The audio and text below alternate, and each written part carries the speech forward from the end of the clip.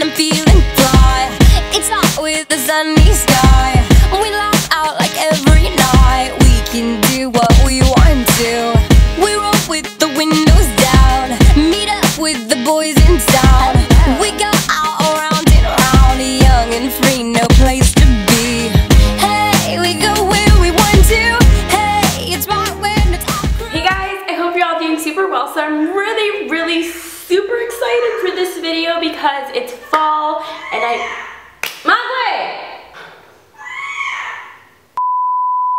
Hey guys, I hope you're all doing super well. I'm actually really excited for this video because it's fall and I love fall food, and I don't know if I've told you guys, but I've been going to the gym a lot lately. I'm eating healthy, I'm trying to eat clean, and this video is gonna be a healthy fall snack ideas video, and they turned out so good. I actually really recommend that you guys try these out. They're all really good and really easy. They all require minimal ingredients. They're super easy and they taste really good. So I'm just gonna get started. Make sure to leave me a thumbs up if you plan on doing any of these recipes whatsoever, and send me pictures to my Twitter and my Instagram. They're both at uwodoo if you try any of these recipes out. Make sure to let me know what you think. So let's just get started, and I really hope you guys enjoy. I'm actually so done with you!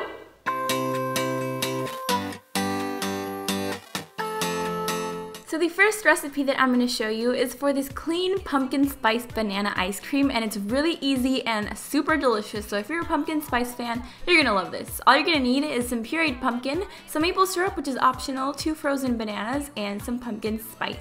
Okay, so what you're going to do is you're going to add your 2 frozen bananas into a food processor or a blender, and then you're going to add in ½ a cup of your pumpkin puree into the mix. After that, you're going to add in 1 teaspoon of pumpkin pie spice and 2 tablespoons of maple syrup, which are totally optional if you don't feel that you need that extra sweetness. Anyways, after you've added in everything to your blender or food processor, all you're going to have to do is blend. And you may have to get in there with a spoon and make sure everything is incorporated, but once it looks something like this, you're basically done. It is that easy. So this is a really good alternative for ice cream if you love ice cream but are trying to eat healthier, because the base is bananas, so technically this is like a little smoothie. You could even have it for breakfast. So I decided to drizzle mine with a little bit more of maple syrup and a few pumpkin seeds. So up next, I'm going to teach you how to make my favorite recipe out of the bunch, which I'm kind of calling my apple pie in an apple healthy version, and that's a really bad name. Wow. Okay, so what you're gonna need is some oatmeal, some ground cinnamon, an apple obviously, some melted butter or butter substitute, some brown sugar, and some vanilla extract. I think I said vanilla extract twice. Anyways, that's what you're gonna need.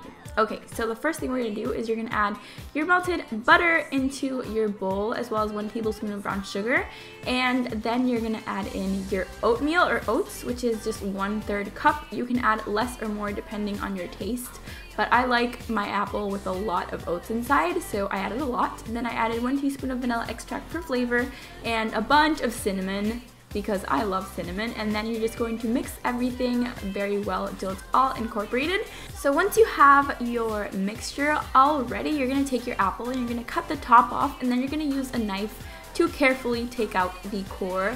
Just make an incision like the one I'm making here. Wow, incision, that's a very medical term. Anyways, you could use a spoon if you want to take out the insides of your apple instead of the knife, but just make sure that you don't have any seeds inside and that the hole you're making is big enough to fit your oats. So once you're done, your apple should look a little something like this, and our next step is to just fill the hole we just made with the oat mixture.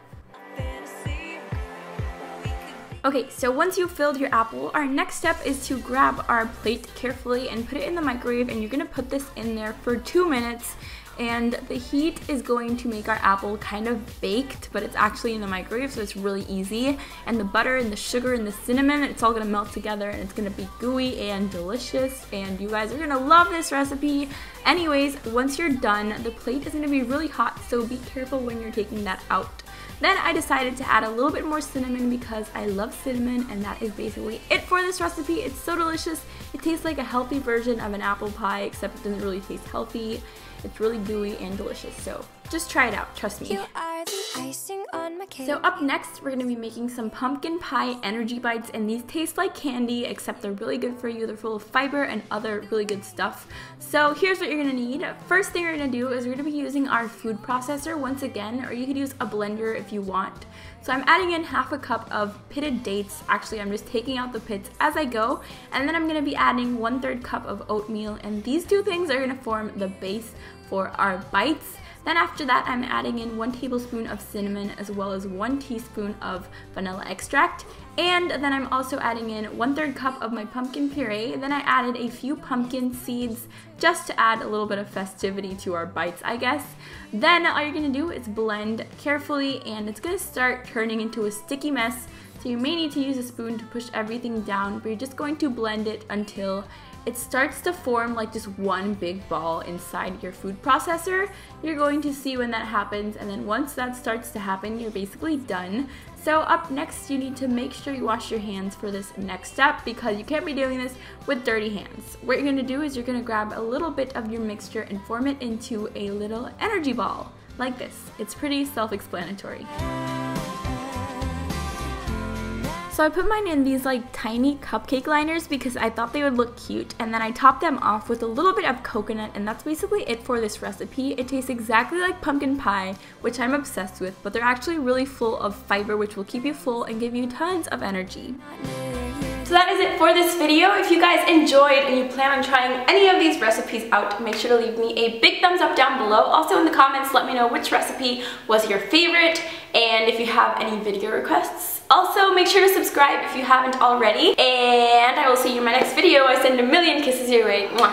And I'll talk to you guys soon. Bye! You are the icing on my cake. You are the smile I can't replace. You are. This is actually really good, and I can't stop eating it now. Ow!